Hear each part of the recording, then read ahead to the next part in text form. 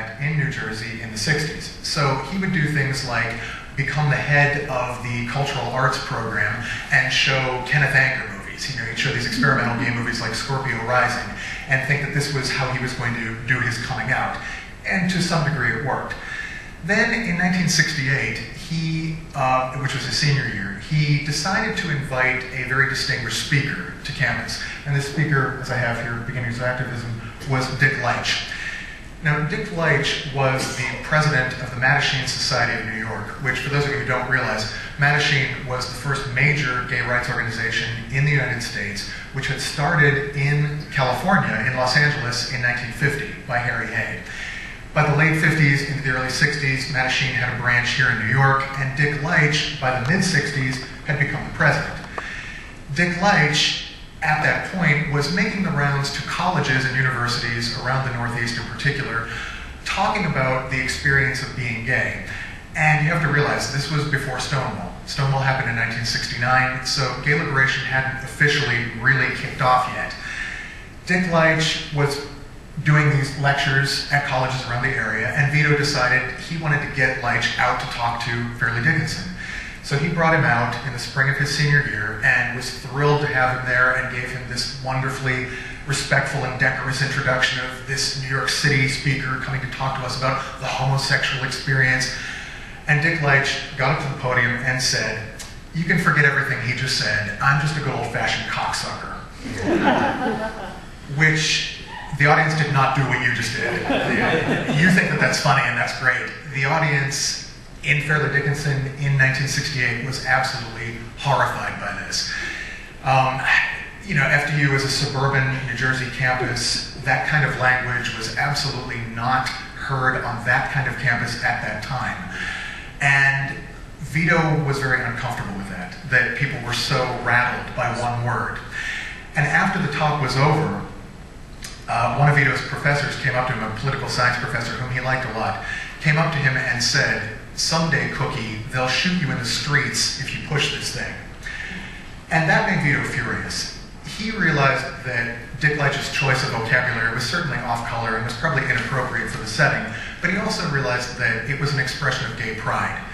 And for a professor to come up to Vito afterward and say that this was inappropriate and you're going to get yourself in danger because of this, this infuriated Vito. And he realized at that point that he had had enough of New Jersey and he wanted to get to a place where nobody would be shocked by this kind of language or this kind of outness of sexuality. So as soon as he possibly could, he moved to Greenwich Village in about 1968. Now, when Vito moved to the village after he graduated, he did not get involved immediately in gay politics because there was very little of gay politics to get involved in. Stonewall happened in June of '69, which was the following year, it was a full year after Vito finished college. And for that year, before Stonewall, Vito immersed himself in gay culture in the village, but that was kind of like a bar culture or a gay restaurant culture. He became a waiter at a restaurant called Mama's Chicken Rib, which was later called the gay hangout of the world. It was down on Charles Street in the village. And Vito very much enjoyed gay socializing and loved this new circle of friends he was meeting, but it wasn't a political scene. And then when Stonewall happened on June 28th, 1969, this, even at the very beginning, was not something that Vito was ready to face. He actually was at Stonewall. He had attended Judy Garland's funeral, which, as many of you know, was that very afternoon. He was up at Frank Campbell's funeral home on Madison and 81st. Vito was an enormous Judy Garland fan, which is probably not a shock to many of you. He went to the funeral. He went downtown when it was over. He had to go to a shift at the Omnibus restaurant where he was working. And when the shift was ending, his boss at McDonald's said to him, "Listen, I hear that there's something going on at the Stonewall. There are a bunch of crazy queens who are fighting back against the cops. Don't go there. It's trouble, it's bloodshed. These are people who are going to bring nothing but problems to us." Vito, being Vito, needed no more invitation than someone telling him don't do this to run to Sheridan Square and see what was going on. He ran to Sheridan Square, and what he saw was unprecedented. There was a raid going on at the bar, which was totally typical. Cops were always raiding the gay bars and dragging the patrons out and marching them into paddy wagons, and people's names were being put in newspapers the following day, and people would lose their jobs. It was a big disaster. This was totally typical. In fact, at the Stonewall, 4 days before, there had been another raid. This time, because who knows why, the summer heat, or Judy Garland's death, or the fact that we just had enough of this crap, the patrons were not just allowing themselves to be marched out and taken off to jail. They were starting to fight back. And Vito saw this, almost from the very beginning. But unlike the Vito that we know from gay lore, Vito, when he saw this going on, was really terrified. Vito was someone who, his whole life, was very afraid of violence. And he saw, at the beginnings of Stonewall, people starting to throw pebbles at the cops, and then throw bigger rocks, and then throw change, and throw bottle caps, and throw bottles. And eventually they had backed the cops into the Stonewall, and were throwing Molotov cocktails through the window, and using a parking meter batter ram to try to break down the door and get in. This fascinated Vito, but it was a little bit much for him. It was a little too violent and too scary. So he watched this action. He climbed, he crossed Christopher Park, found an elm tree and climbed up it and watched the action from a branch. And he thought that this was fascinating, but he wasn't really ready to join the movement yet. What finally brought Vito into the gay movement was this raid on a bar called the Snakepit the following March 8th, 1970. And I'd like to read to you from my book about this, and it gives you some sense of how Vito got involved in gay rights. Excuse me.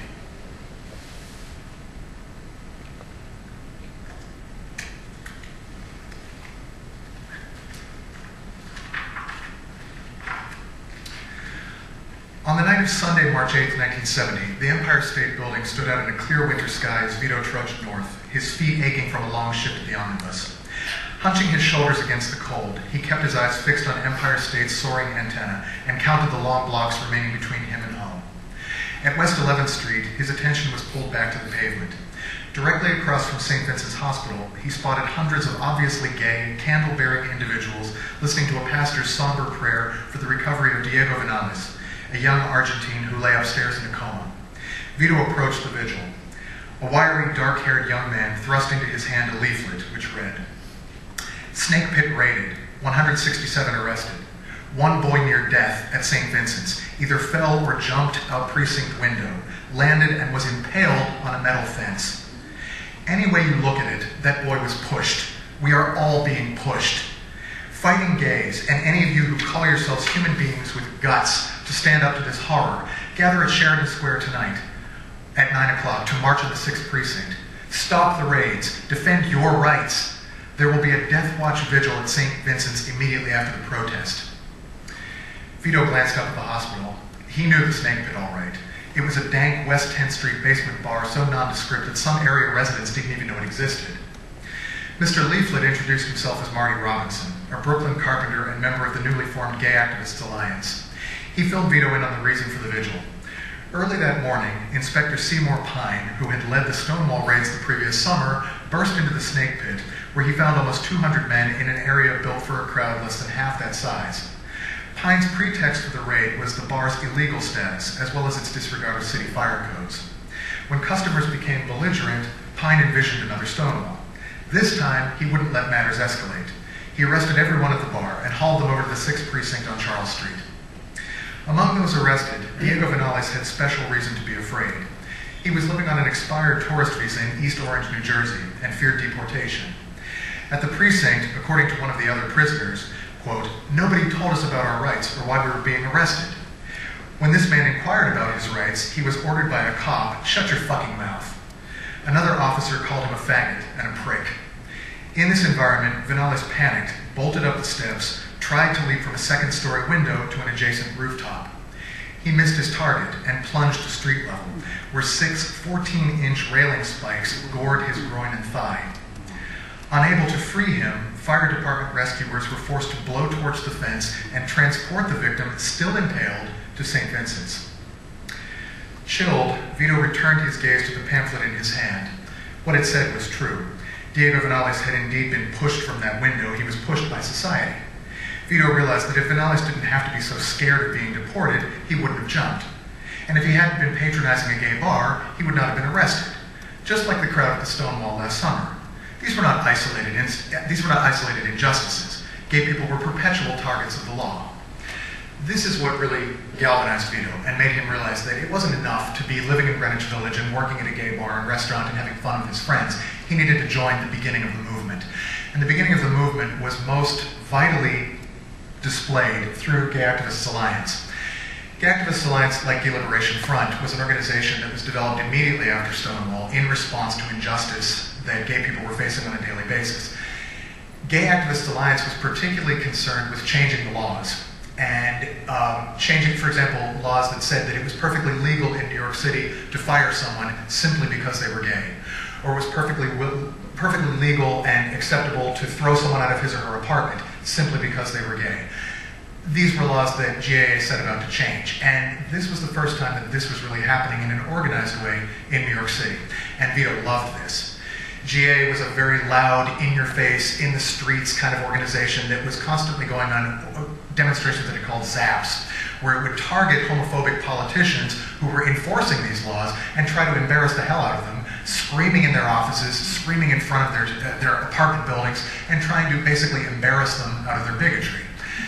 Now, this was exactly Vito's kind of action once he got involved in GAA, but he also realized that most people in New York City were not ready for this. In 1970, to be going out in the streets screaming about your sexuality was a very scary thing. And he thought that it might be more effective to bring people into the movement through entertainment. So while he was at GAA, he devised two programs, one of which he called the Cabaret Night and one of which he called the Film Night.